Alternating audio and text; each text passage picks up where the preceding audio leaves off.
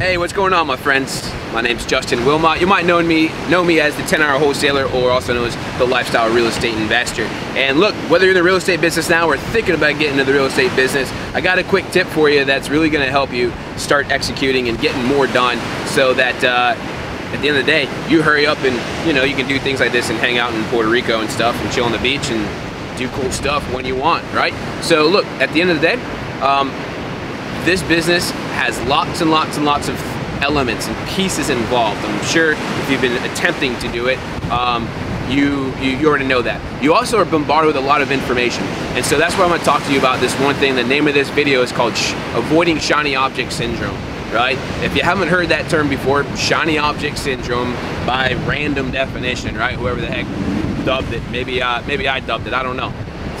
But whoever dubbed it, shiny object syndrome, okay, is something when you are constantly looking from one place to the other for the next best thing, right? Or the next best marketing strategy, or the next best way to get seller leads, the next best way to convert leads, or the next best CRM, or major flashy marketing piece, or this software that's amazingly just going to do things, and your life will just be like push a button and you make $1 million. Shiny object syndrome, I believe, is the #1 cause of so much frustration for the average person that's trying to get in this real estate investing game. And if you can be consciously aware of what we're calling shiny object syndrome, just that alone, by simply being consciously aware that it exists, that it's real, then you will have an infinitely easier time just picking one thing, sticking to that one thing, and never worrying about, is this the right thing for me doing, or should I be doing something else? Shiny object syndrome is going to, just being consciously aware of it in and of itself, I guarantee you, is gonna make your life feel easier and do this #1 thing. And here it is, ready? Here's the punchline. It's gonna help reduce the feeling of overwhelm, okay? No more overwhelm. Right?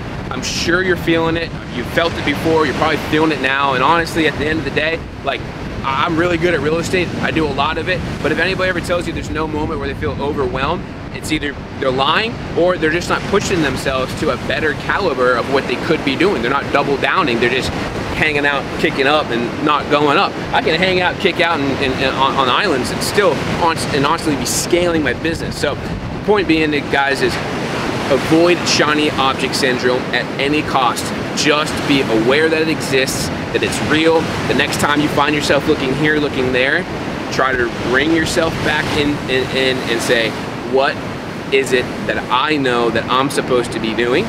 And then just go for it. Avoid shiny object syndrome, my friend. I promise you, you're gonna get into this financial freedom thing a lot quicker and a lot faster and a lot easier. One love.